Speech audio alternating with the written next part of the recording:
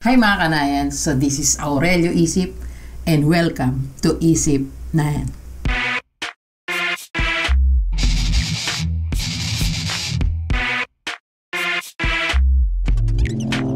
Wow.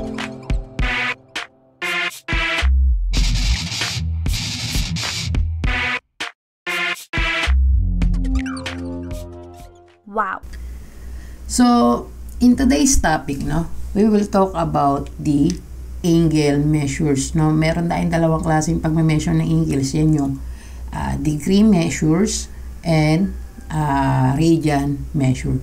So, first, alamin muna natin what is the definition of angles, or angle.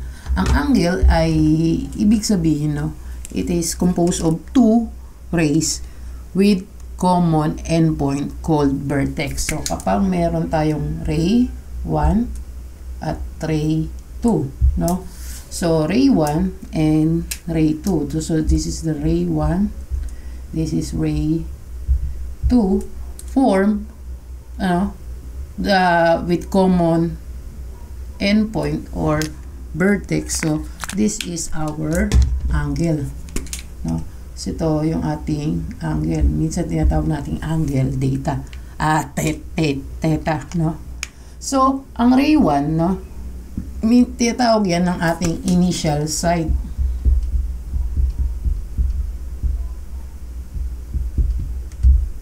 Yan yung ating tinatawag na initial side, stationary lang yan, hindi yan gumagalaw, Ang ray 2 naman, ito yung ating terminal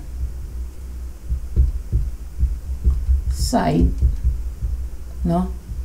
o ito yung rotating, ito yung umiikot na side. Ito yung ating ray 2, ang terminal side. Again, angle, initial side, ray 1, ray 2, tapos ito yung ating vertex. Kailan natin masasabi, na angle is in the standard position, So, kailan natin masasabi yung angle is standard position? First, kailangan ma-meet niya yung requirements niya. Anong first requirement? Kailangan yung vertex ng angle, yung endpoint, yung pinag-meet nila ng endpoint, kailangan nasa origin ng Cartesian plane o meron siyang ordered pair coordinate na 0, 0. Kailangan nandun siya sa origin. Yung vertex ng angle, yung vertex na pala, yung vertex ng angle nga, nasa origin, nakapatong sa origin. At, kailangan din yung ating initial side, yung ating initial side, kailangan coincides, nakapatong doon sa positive x-axis. This is our positive x-axis, negative x-axis, kailangan nandito. So, masasabi natin, na angle is in standard position.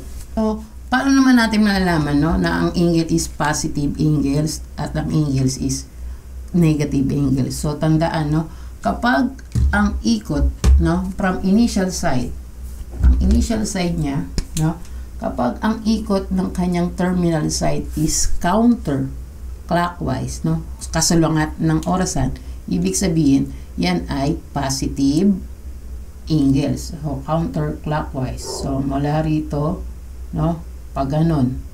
So, that is counterclockwise. Kapag clockwise naman, yung ikot ng terminal side, ibig sabihin, so, this is positive, Pag ano naman ang ikot, ng terminal side, So, pag ganon, yan ay positive. Pag ganyan naman, kaparehas ng orasan, that is negative ang kanyang angles. So, ano naman yung ating coterminal angles? Pag sinabi natin coterminal angles, yung terminal side ay the same ang kanyang sukat. For example, so this is 30 degrees. For example, this is 30 degrees yung kanyang angle, So, mula rito, umikot siya, Mula rito, umikot siya at bumalik dito. So, naka-create siya ng 390 degrees. Sa isang revolution, sinabi ko kanina, that is 360 degrees. So, nakaikot uli siya, nagtama o nagpatong ang terminal side, sa 30 degrees siya 390 degrees. Ibig sabihin, the 30 degrees, ang coterminal niya ang 390 degrees. Kapag dito naman tumama sa ating dito sa gitna, no? So, for example, that is 90 degrees, no? So, 90 degrees, ibig sabihin, ang coterminal niya at umikot pa uli, no, ng isa pa, that is 450, no? 450 degrees. Ibig sabihin, ang 90 degrees at 450 degrees are coterminal angles. Naiintindihan ba? Ngayon naman, pwede rin naman yung negative angles, no? So, if the terminal side, no, meron tayong 330 degrees. So, ibig sabihin, parang hindi dito yun. So, 360, dito yan, no? Yan yung 330 degrees, no? Approximation lang. So, may coterminal angle to na negative 30 degrees kasi, no? Pa-clockwise yung ikot ng negative angle. So, ibig sabihin, 330 degrees at negative 30 degrees are coterminal angles. Yun nga, no? We have two kinds of measure. So, degree measure and radian measure. Dito muna tayo sa degree measure. No? So, it's pag degree measure, no? So, ibig sabihin, one complete revolution, no? Ibig sabihin, that is 360. So, mula rito sa 0 degrees, no? So, yung terminal side natin ay umikot, no? One complete revolution, meaning 360 degrees siya. So, yung 0 degrees and 360 degrees are coterminal angle, no? So, pwede siyang punta rito. Possible na 45 degrees to. No? Dito naman is 90 degrees. So, this is our half circle. So, ibig sabihin, 180 degrees siya. So, this is our 270 degrees. Possible, dito yung ating 30 degrees. No? Ito naman yung ating 60 degrees. So, yun yung measure ng angle, no? In degrees. Dito naman tayo sa radian measure, no? Kailan natin masasabi ng radian measure is 1 radian kapag ang radius niya, no? Ang radius niya ay equal sa intercepted arc, no? Ating intercepted arc. Kung 5 units to, 5 units to. So, ibig sabihin, yung intercepted arc niya is 5 units. Masasabi natin na siya ay 1 radian. So, let's have a conversion, no? Paano ba tayo mag-convert ng degree to radian and radian to degree or vice versa, no? So, meron tayong, sinabi natin kanina, no? Yung 360 degrees, no? 1 complete revolution is equivalent to 2 pi radian, no?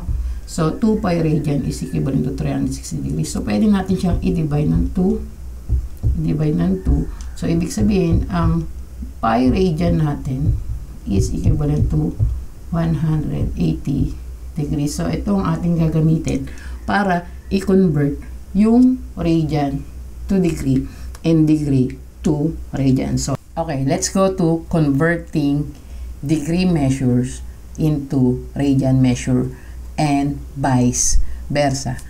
So, as we can see here, no? So, this is 0 degrees. So, 45 degrees. So, makikita nyo na nahati sa 4, no? From this pi, no? From this figure, no? Nahati siya sa 4. So, ibig sabihin, no? The 45 degrees is pi over 4, or yung pi ay i-multiply natin sa 1/4, no? So, yung 90 degrees, dahil ang mula rito hanggang dito is pi, so 90 degrees, so i-divide natin siya sa 2 because 90 degrees, because pi is equivalent to 180 degrees. So, 90 degrees is pi over 2, or multiply mo sa 1/2. Ang 135 degrees naman, no? So, 1/4, 1/2, 1 whole. So, ibig sabihin, ito ay 3/4. So, 3 pi over 4 ang ating 135 degrees. So, paano naman natin yung 225 degrees? So, paano natin i-convert siya sa pi radian? So, 225 degrees, no? I-multiply natin siya sa, ang alam natin, di ba, ang 180 degrees is equivalent to 1 pi radian. So, dahil degrees yung nasa taas, ilalagay natin degrees ang nasa baba para makancel siya. So, 180 degrees, no, is equivalent to 1 pi radian. So, cancel yung degrees, no? So, ang matitira dyan is 225 pi over 180. So, we will get the lowest term. So, what is the lowest term? So, the numerator and denominator can be divided into 45. So, if we divide 45, 225 divide 45 is 5 pi over 180 divide natin sa 45 is 4. So, yan, no? So, 5 pi over 4, meaning the 225 degrees is 5 pi over 4. Did you get? So, yung 315 naman, no? So, 315 degrees, we will convert it into radian measure. So, 315 degrees. So, again, multiply natin siya sa 180 sa baba, no? Kasi degrees to radian to. So, 180 degrees, dito naman is pi radian, no? So, cancel the degrees. So, mangyayari dyan is 315 pi over 180. Again, no? Yung 315, pwede siya, and 180 ay pwede siyang i-divide sa 45. So, 315 divide 45 is 7, no? 7 pi over yung 180, pwede natin siyang i-divide sa 45 din. So, 4. So, ibig sabihin, 7 pi over 4 ang 315 degrees. So, let's go to this circle, no? Na hinahati siya ng by 30s, no? So, ibig sabihin, kung nahati siya ng by 30s, alam natin ang pi is equivalent to 180 degrees, no? So, mahati siya sa 6, no? 1, 2, 3, 4, 5, 6 kasama to, no? Nakita natin to, this is 90 degrees, no? So, nahati siya sa 6, ibig sabihin, no? I-divide natin to sa 6 kasi ito yung unang hati, no? Pi over 6. So, ibig sabihin 30 degrees is equivalent to pi over 6. Ngayon, no? Yung 60 degrees, no? Lalagyan natin siya ng pangalawang hati. So, 2 over 6 pi. Eh, what is 2 over 6 pi, no? Pwede natin i-lowest term ang 2 over 6, which is 1/3. So, ibig sabihin, or, no? Pi over 3 na lang, 1/3. Yung 2 over 6 pwedeng pi over 3 na lang ang kanya. Ngayon naman, so ito ay pangatlong hati, nakuha na natin yan, no? 90 degrees, that is pi over 2. Yung 120 degrees, no? Pang ilang hati na yan? Pang 1, 2, 3, 4. So, 4 pi over 6. Pwede nating i-lowest term yung 4 and 6, which is 2/3, no? 2 over 3. Or 2 pi over 3. Yan yung 120 degrees. Ganun naman yung 150 degrees. Ang 150 degrees ay pang ilang hati? 1, 2, 3, 4, 5. So, 5 na hati. So, 5 pi over 6 yung ating 150 degrees, no? Itong 180, 6 over 6 or 1, no? Pi radian. So, paano naman kapag ito, no? Yung 7 pi over 6. So, 7 pi over 6. So, from pi radian, gagawin natin degree, no? So, degree measures. So, dahil pi yung radian nasa taas, pi radian yung lalagyan natin sa baba. So, pi radian, no? Sa taas yung ating 180 degrees. So, tanggal yung, cancel yung pi radian. So, ang mangyayari is 7 times 180 degrees over 6 is what is 7 times 180 degrees. So that is 1,260 degrees over 6, or no, 1,260 degrees, or yan ay merong 210 degrees. So ibig sabihin, this is 210 degrees. No? Ngayon naman, no, alamin natin kung ano yung degree measure ng 11 pi radian over 6. Again, no, multiply natin siya sa pi radian. Ito naman yung 180 degrees. So 11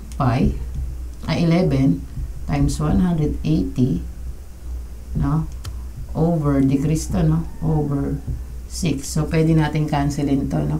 Ilang 6 meron sa 180. So yan ay merong 30, no. So ibig sabihin 11 times 30, that is 330 degrees. So ibig sabihin this is 330 degrees ang 11 pi over 6. No, that's all for this video, mga kanayan. So mag-iiwan ako sa inyo ng tanong, no.